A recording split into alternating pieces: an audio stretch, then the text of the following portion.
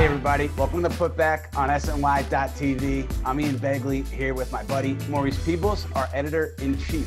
What's going on, Ian? Let's get into the baseline. After spending 5 years of his life in Oklahoma City, the Thunder thanked Billy Donovan by parting ways with him last week. Ian, what does this mean for Knicks fans' hopes at CP3? This just makes it more likely that Chris Paul is on the move, because if the Thunder were committed to continuing to try to win, Billy Donovan would still be there. So this tells you that they're going to pivot probably into a rebuild, and that tells you that they don't really have a use for Chris Paul going forward. You talk about Chris Paul and the Knicks, we've been talking about it for months. People in the organization feel that he can help fast track their goal of building a winning culture. Why is obvious. The question for the Thunder is, what are you going to ask back for in a Chris Paul trade? There's rumors about the Bucks and the Sixers being interested, and it all makes sense. But the thing with the Knicks is, I would think that Oklahoma City is looking for picks or contracts that come off their books right away.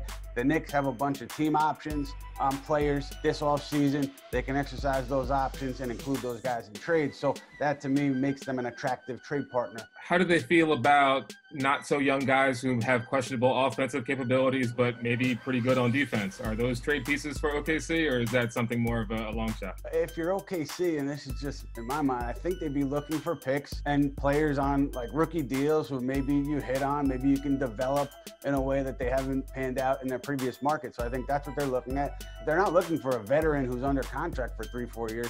I think they want to get their money off the books and continue with this rebuild. It makes the Knicks, again, a pretty good trade partner for them. You talk about Milwaukee and the Sixers. I don't know who they can offer that kind of fits that criteria that I think OKC would be looking for.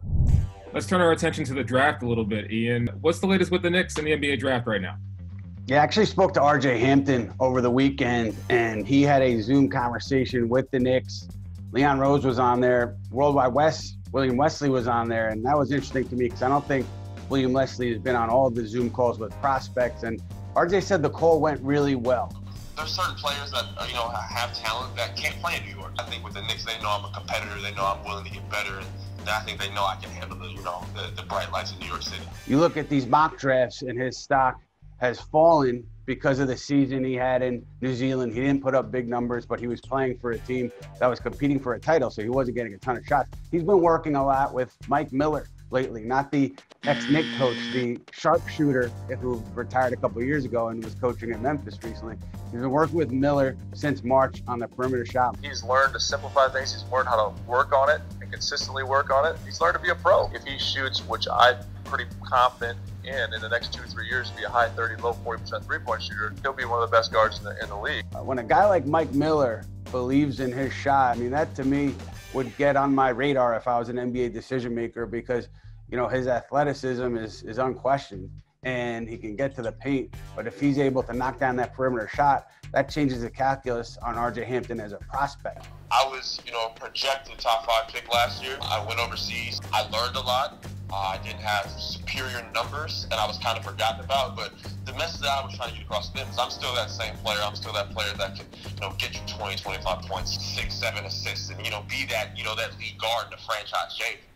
This week's guest is David Nurse, former Nets shooting coach, skills life coach for dozens of NBA players, and author of Pivot and Go, a personal development book.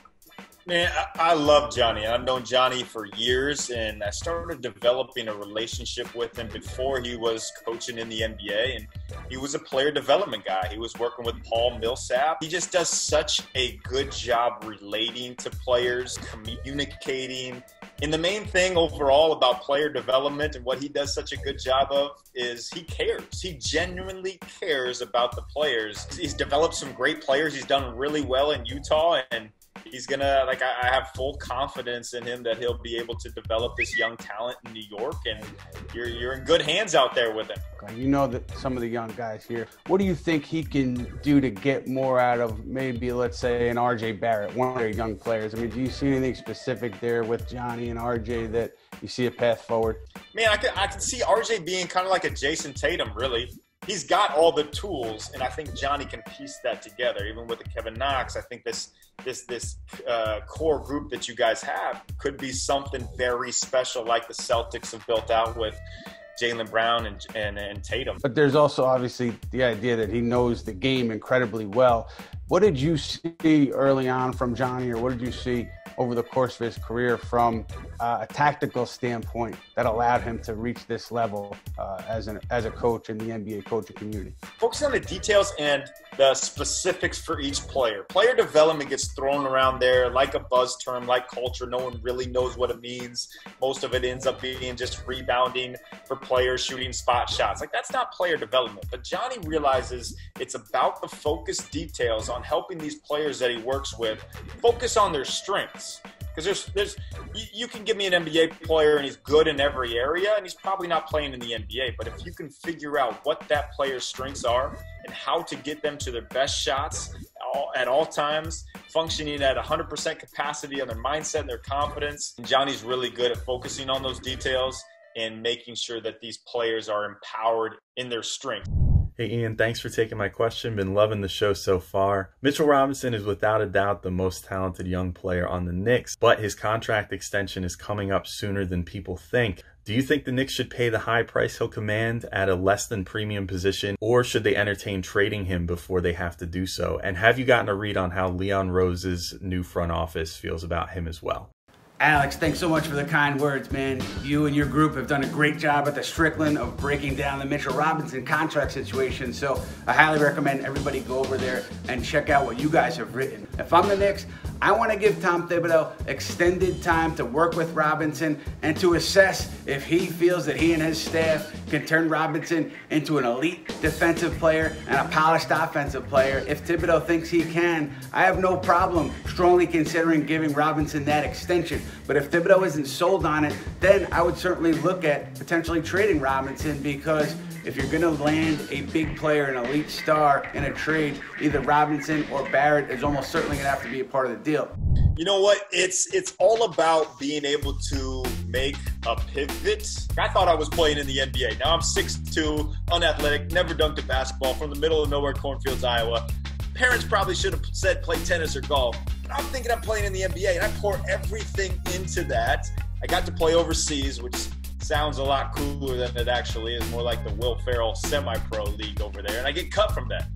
But my actual pivot that I had to realize was that all that I put into playing was actually for coaching. So it was just a small turn that changed my entire perspective and my entire trajectory on my life.